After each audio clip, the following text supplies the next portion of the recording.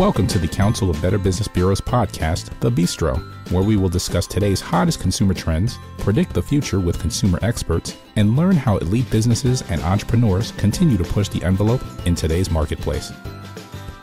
Hello and welcome to The Bistro. Thank you for joining us. For the Better Business Bureau, I'm your host, Elena Spinola. Every year, starting in January, people start to think about preparing their taxes.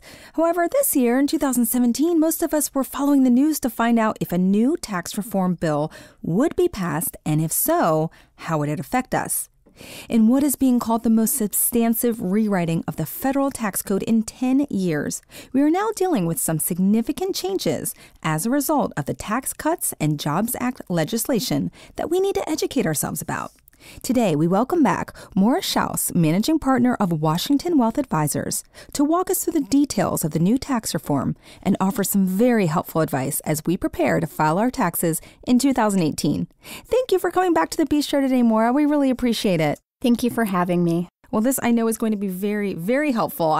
As I'm online and talking with friends, everyone has questions now about this tax reform and filing their taxes. So let's just get started here. As individual taxpayers, what impacts and effects should we expect from this new tax reform? Well, there are a lot of changes that will impact taxpayers, most of which will sunset or revert back to pre-existing law in 2025. So let's maybe get started with individual taxpayers, like you said, in their tax brackets. There are still 7 brackets for taxpayers, but some of these brackets are now lower. So prior to the new legislation, individual tax brackets range from 10% to 39.6%. Following tax reform, the brackets now go from 10% to 37%. So for example, someone paying 39.6% in 2017 will drop to 37% in 2018. Okay. And one piece, Elaine, just to add to that, what a lot of people are looking forward to is that fewer taxpayers are expected to have to pay that dreaded alternative minimum tax, also known as AMT. Under the new legislation, the exemption will be raised from about $164,000 for couples to $1 million, and from about $123,000 for single filers to $500,000. So some big changes here. Yes, big changes. And I know a big part of the Tax Cuts and Jobs Act legislation also has to do with corporate tax rates. Can you tell us about the impact of that? Yes, you are correct. On the corporate side, we saw a significant change where the top corporate rate of 35% was reduced to 21%. And contrary to the individual rates, which I mentioned sunset back in 2025, the corporate tax rate provision was made permanent. Okay, interesting. So let's hope that some of that corporate tax savings trickles down to our listeners. Okay, now going back to the individual side, what are some of the provisions regarding deductions and exemptions? Sure. So the standard deduction has essentially doubled, which is great for those taxpayers who don't itemize, but rather use that standard deduction. Right now, by the way, it's estimated that about 70% of taxpayers use the standard deduction. So for single filers, the standard deduction has increased from $6,360 to $12,000. And for couples who elect to file married filing jointly, it has increased from $12,700 to $24,000. The additional standard deductions for the elderly and blind were protected and are still available, but personal exemptions are gone, at least again until 2025. Okay, so that's a big change. Personal exemptions are gone. Yes. Okay. So now for those taxpayers, those other 30% who don't use the standard deduction, but they itemize, how does the reform affect their itemized deductions? Sure. So we can start by taking a look at how homeowners will be affected via their mortgages and home equity loans. On the mortgage interest front, the good news is that current homeowners are grandfathered here, so all their mortgage interest is still deductible. But those purchasing a new home will only be allowed to deduct $750,000 of their mortgage debt. Prior to the reform, it was $1 million. So that's a significant change there. Yes. Okay. So these are some big changes that will definitely affect many people. Is there anything else we need to know about on the homeowner front? Sure. State and local taxes. Some refer to this as SALT, the SALT deduction. Under the new Tax Act, the state and local tax deduction now has a cap of $10,000. Prior to this, it was unlimited, which really helped people in high income and high tax states like California and New York. Individuals were allowed to deduct all of their state and local property taxes plus income or sales tax. So another big change here. Yes. And so I'd imagine that this not only affects how people are filing, but how they plan their tax planning moving forward, correct? Absolutely. Okay. So didn't some taxpayers try to prepay for their property taxes prior to the 12/31 cutoff? And what happens now? They did, but the IRS came out with guidance, which was a little late for some. And the guidance indicated that these prepayments can only be deductible if the tax was already assessed.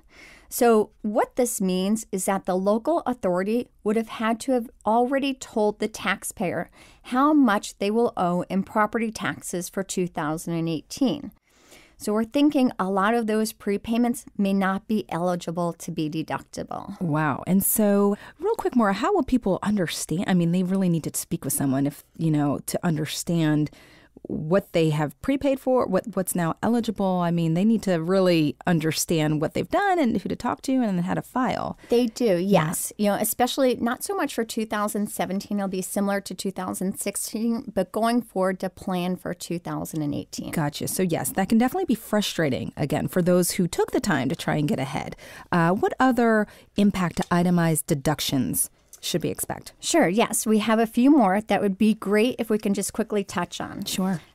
Casualty losses. So taxpayers can now, starting in 2018, only take a deduction for casualty losses if the loss is attributable to a federally declared disaster, kind of like Hurricane Harvey. Sure. Another popular itemized deduction is charitable contributions.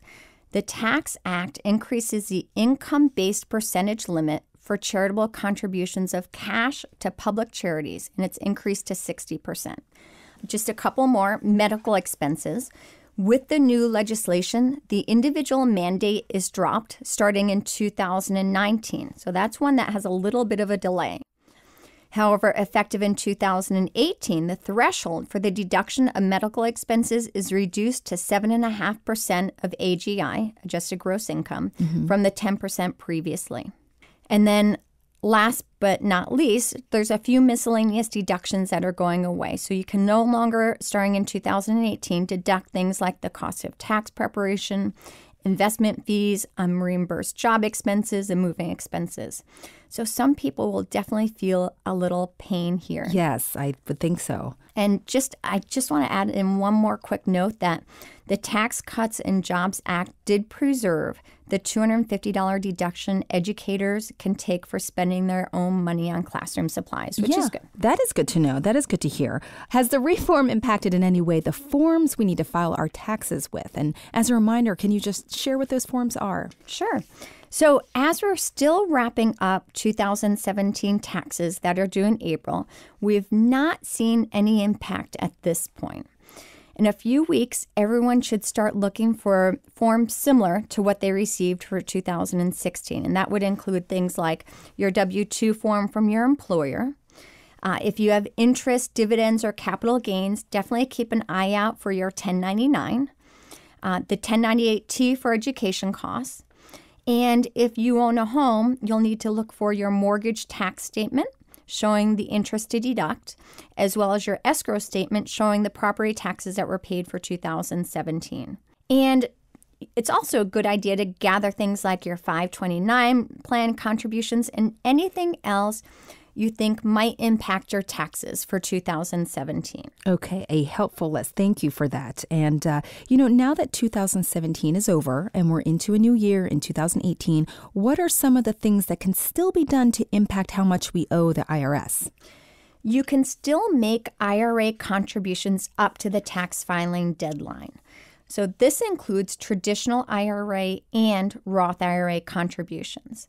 And if you are a business owner, you can open and fund a SEP up until October 16th of 2018, which is the final filing deadline with extensions. Okay, now how difficult are these things to do? I mean, everyone has so much going on in their lives. It's a busy time. What is the easiest way to go about this? The good thing is that most IRAs and SEP IRAs are easy to open. They can be opened online, and you can just link your bank account to fund them.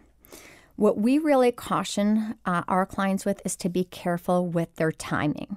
We advise it's wise to act earlier if you choose to go this route to make sure that everything is in place by April 18th. Okay, thank you for that. Now, how do you see tax reform impacting the way people invest their money with you, for example, at Washington Wealth Advisors or with their financial advisor?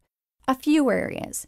As we head into 2018, some clients will have a little more in their paychecks, so we'll certainly be discussing the best way to save a portion of that money. 529 plans have become more flexible. You can now use them for education expenses for grades K through 12, whereas prior to the Tax Act, they were only eligible to be used for college. So this is a great planning tool for people. I'm very happy to hear this one. Good. Yeah. We may end up looking more closely at things like donor-advised funds to help our clients who are more charitably inclined to maximize their charitable deductions. And dividends for clients whose money we manage that are taxed at ordinary income tax rates, we're expecting those to drop a little, the tax on those to drop a little for clients whose tax bracket will drop.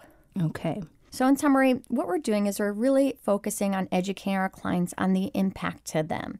And we'll definitely be changing some strategies with the goal of helping them to take advantage of this tax reform.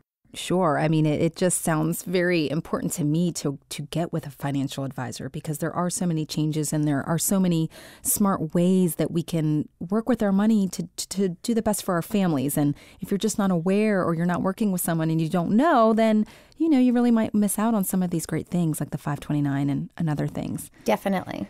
So, Maura, remind me, when will people begin to see the impact of these changes? Sure. So some will start to see a little bit more in their paychecks in February of 2018, so next month. But most won't see an impact until they actually file their taxes in April of 2019. Okay, so for this year, everything kind of remains similar to the way they filed last year. That is correct. It's really for the next year. Yes. Okay, excellent. Thank you. Is there anything else that you're telling people to do today so they can see the benefits of a tax reform? So at this point, like I said, we really want people to get educated on the Jobs and Tax Cuts Act, like you are by listening to this podcast. So get educated, consider the impact to you, and like Elaine, like you said, create a plan that will allow you to potentially benefit from these changes. Okay, thank you so much. Where can our listeners go to learn more about how the tax planning impacts them? Yes. The IRS website is always a great tool because it has up-to-date information on any changes, and they're welcome to check out our website as well. Okay. And what is that website? Tell us one more time. Sure. It's WashingtonWealthADV.com. Excellent. Okay. And lastly, this is a big one. Can you remind our listeners of the tax filing deadline for 2017? Yes. It's Tuesday, April 18th. Okay. Maura, thank you so much for joining us today on The Bistro. Just like last time, you are a wealth of knowledge to all of us. Tell us one more time your website at Washington Wealth Advisors. Yes. It's thanks again for having me. And our website is www.washingtonwealthadv.com. Okay, awesome. Thank you. This has been personally helpful to me, and I know it's going to be helpful to so many people listening. Great. I hope so. Thanks, Elaine. Sure. The Better Business Bureau is deeply committed to building and advancing a better marketplace, a trusted marketplace for all, because trust always matters. For the Better Business Bureau, I'm Elaine Espinola, host of the Bistro podcast. Until next time, it has been my pleasure discussing better business and the new tax reform with you. You just enjoyed the Bistro podcast. Be sure to tune in next month for a brand new episode. To learn more about our other shows, visit betterbusiness.blueberry.com. That's betterbusiness.blueberry.com and subscribe. The thoughts and opinions expressed on this podcast are the views and opinions of the guests, not those of the Better Business Bureau, Council of Better Business Bureaus, or program affiliates. This podcast is for information and educational purposes only and is copyrighted with all rights reserved. This podcast is protected by Blueberry's Terms of Service.